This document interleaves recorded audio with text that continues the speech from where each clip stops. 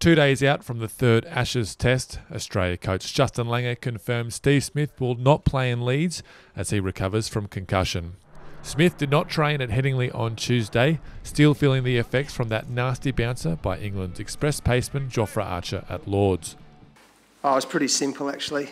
When we followed the protocols, he was probably a couple of days off being fit to be selected. So there's been a lot of work go into this concussion substitute, the concussion policy over many years. The very fact that we've got it now in international cricket goes to show how much has gone into it. So, and in the end of the day, it was really a no-brainer.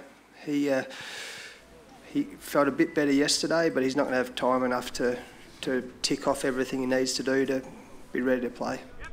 Smith's concussion replacement Marnus Labuschagne was in the thick of the action at training as he wore a bumper from left armer Mitch Starc in what was a very similar blow to the one he copped at Lords on day 5. And as he did at the home of cricket, Labuschagne brushed it off and continued batting. While much has been made about the bouncer barrage delivered by Archer in the second test, Langer says his side will not get drawn into a short ball shootout in Leeds. We know what our plans are to beat England.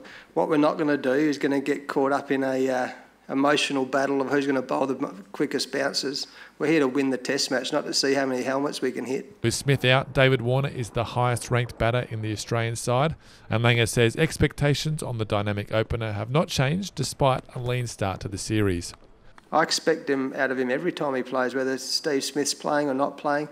We expect it from all our senior players, and he looked really sharp in the nets today. He'll be hungry. Don't write off David Warner. The Aussies are set to have a light run at Headingley on Wednesday before the third test kicks off a day later.